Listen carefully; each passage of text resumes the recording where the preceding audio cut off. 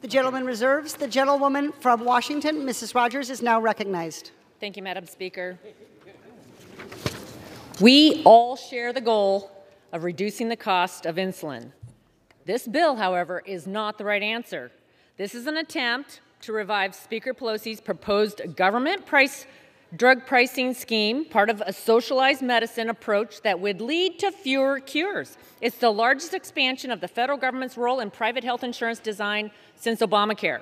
It will cost more than $11 billion over the next 10 years through higher subsidies for higher premiums. Just this morning, Axios reported, quote, legislation like the House bill from Representative Angie Craig that will be debated on the floor wouldn't address the core problem of rising cost of insulin. It would instead shift more cost onto health insurers and employers and result in higher premiums, according to experts.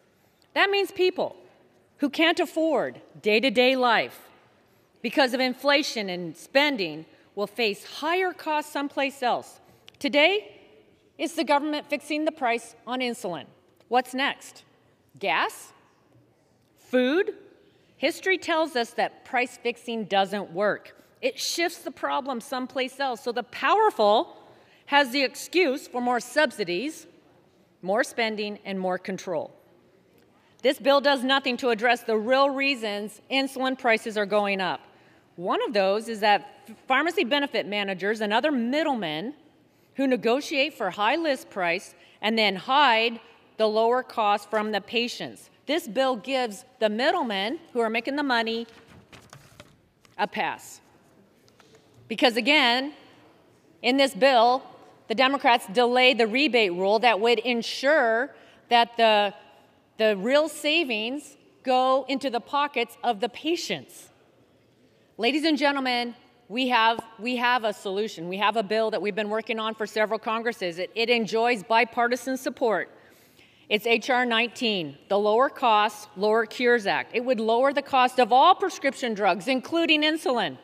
It caps seniors' out-of-pocket insulin cost at $50 per month through Medicare. It also allows high deductible plans to cover insulin before the deductible kicks in. It increases low-cost options with more generic and biosimilar competition. There is exciting innovation on the way, being built right now, and it creates more price transparency.